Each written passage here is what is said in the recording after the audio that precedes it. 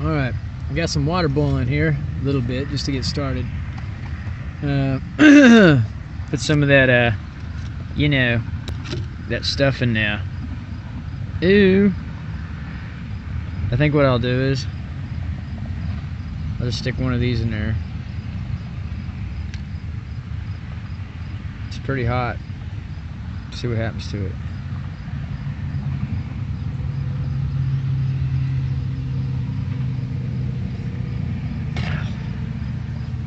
Yeah, Glenn, that's hot, man. You said it was hot. Probably be best if you cut those up.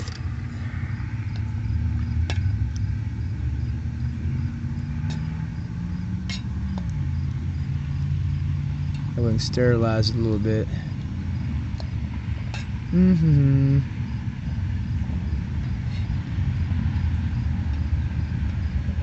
Yeah, it's not that bad. So what I'm gonna do is we got some remember those little polypore mushrooms we had the other day? Kind of chewy. What we need to do is go ahead and finish cutting these up, and then I got some onions and some of that catnip and some sorrel I found today. So we're gonna put all that together, and I got some you know, got some hot sauce here. And I guess we're gonna have some sweetened. So what I got for sweetener? I got some mustard. Let's see what else I got in here. Let me get back to you on that one. But yeah, that's what it looks like when you put it in the see if I can get my light situation here going so you can see. That's what it looks like in there. I just threw some water in there. It's boiling. Got my little Coleman stove going. But yeah, I stuck it in there. It's not falling apart or anything. In case y'all were wondering what it looks like when it boils or cooks. Let me see if I can get rearranged here real quick. So probably what we're going to do would be in our best interest. That's what it pretty much, that's that one I got off that tree. And we got some in there boiling. So probably what I should do is, I guess, cut a section or two of this off.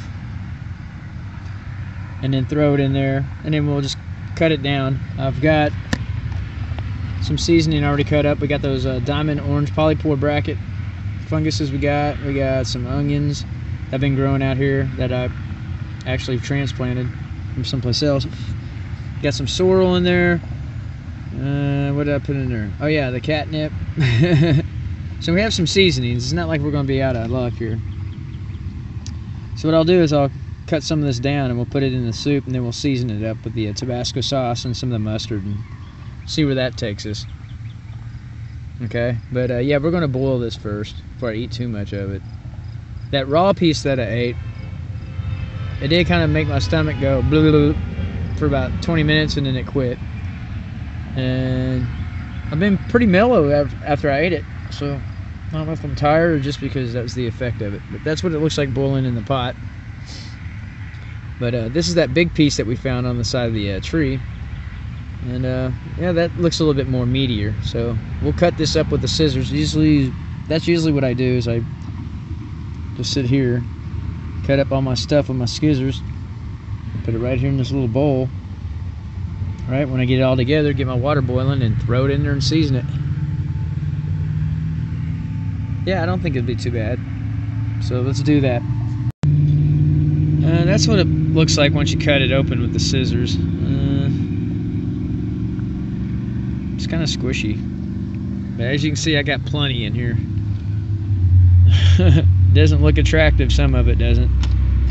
But that's, I'm thinking that what we got off the tree would be, yeah, my forte. But yeah, there's plenty of it. So yeah, that's what it looks like after you get it all cut up in there with your seasonings. And so we'll throw that in there. I think I made those too big, but we'll go ahead and chunk that in there. I didn't put a lot of water in there on purpose to get the water hot. Just kind of get that around, let it simmer in there, get the water really good and hot so I can actually sterilize this, just in case it doesn't kick off right.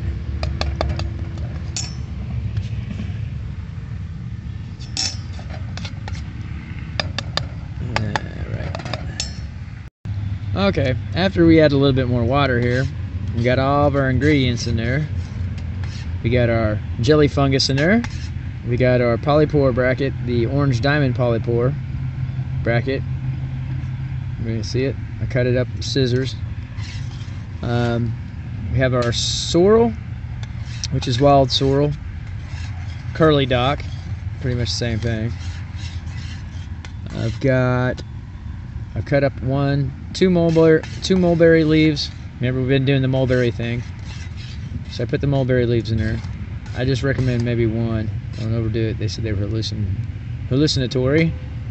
But I haven't tripped off anything yet. Been feeling kind of weird, but in a good way. Then we put the catnip in there. Remember our little buddy catnip? Nipitalia. Right? Nipitalia. Remember the little one? So we're bringing this to a boil. Now, this is what that stuff looks like. Our little jelly fungus. Kind of looks like bacon or pork, doesn't it? Now, as this gets to a simmer or a boil, what we need to do now is add our spices. So let's see if we can try to do that. I'm doing this one-handed as usual. So let me see what I got here in the old cabinet. Well, I guess it's just gonna be me and old salsa picante, because I can't find the other stuff that goes with it.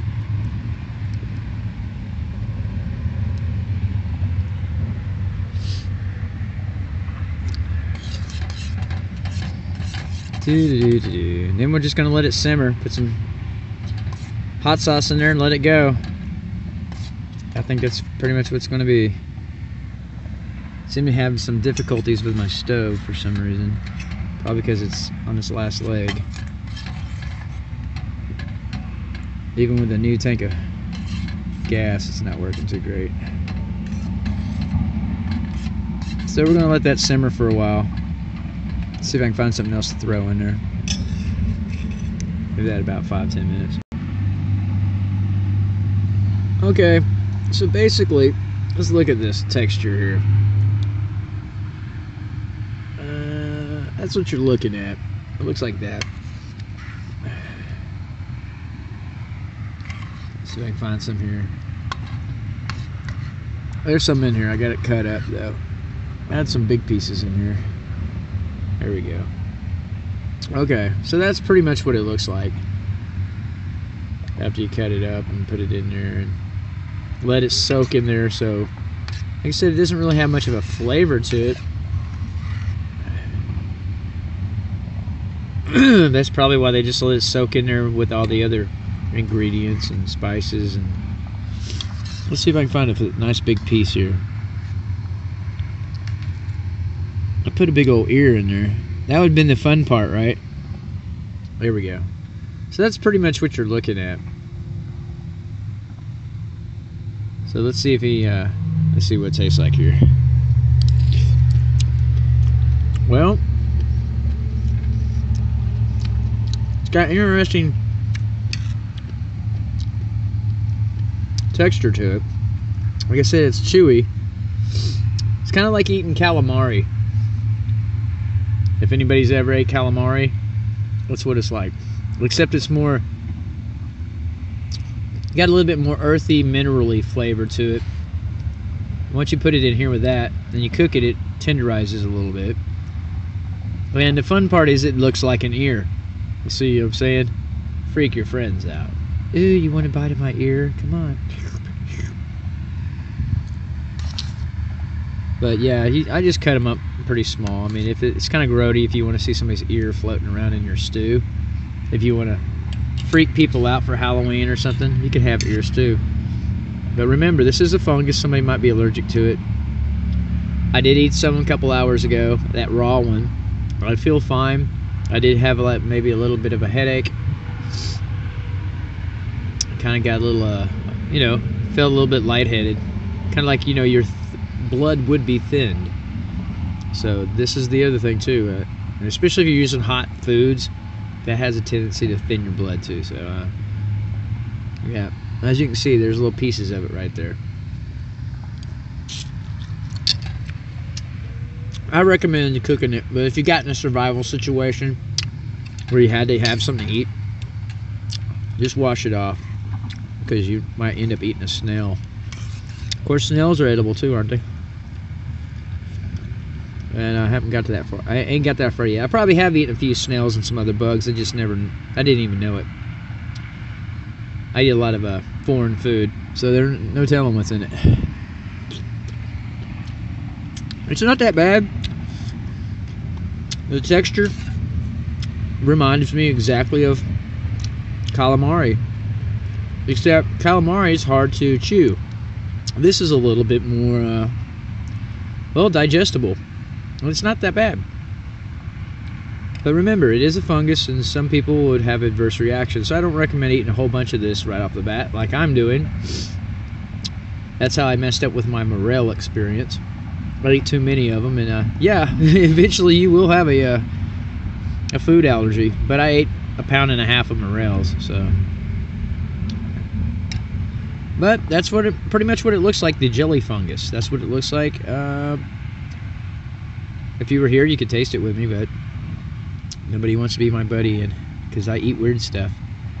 But yeah, that's what the ear would look like. You can put it in there. That would be cool, though. We'll have to try that. Yeah, we'll try again. I'll keep some of these, and we'll try one more time. I'll make some with it floating in there, because I never really just walked out there and picked some myself and just started eating it. I knew what it was. I knew it was in there. I just didn't know it actually really. I've seen these all my life. I just never actually knew that's what was in my food. Okay, so I hope this helps you guys out.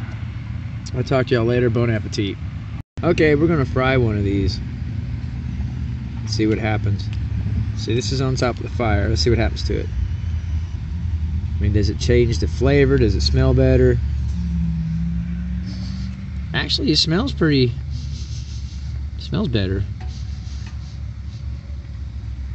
Yeah, that's what I would probably do. Wash them, fry them, then stick them in there. Let's see what happens.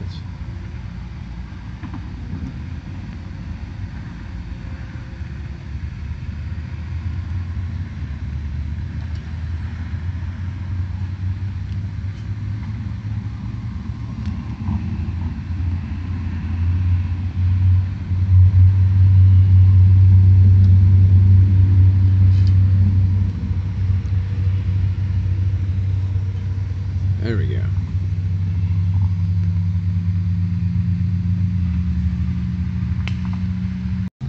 Alright, here's what I did. I fried this.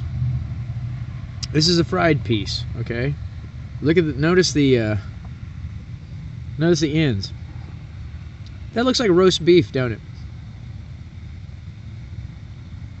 You just put it in there. So now you got roast beef. So you'll never know the difference. See? So what I did was I fried them. I took one of those little flat ones, and I just stuck it on the grill here, and I fried it. And it actually tastes better. It tastes better than just throwing it in there. So I recommend just frying these. Yeah, there's that one that looks like, yeah. See? Now it's starting to look like meat. So if you're trying to, you know, get off of that, and you want something kind of similar, once you fry it, it doesn't have that chewiness to it anymore. It actually starts to taste like, you know, it starts to be in the meat category, roast beef or something like that. And then you boil it. But after you fry it first, you know, singe it real good, then throw it in there. Oh yeah, man, that fixes it, and it's the flavor and the smell changes. Anyhow, that's what I recommend. So Yeah, roast beef. Wow. From a tree fungus that looks like an ear. Who would have thunk it?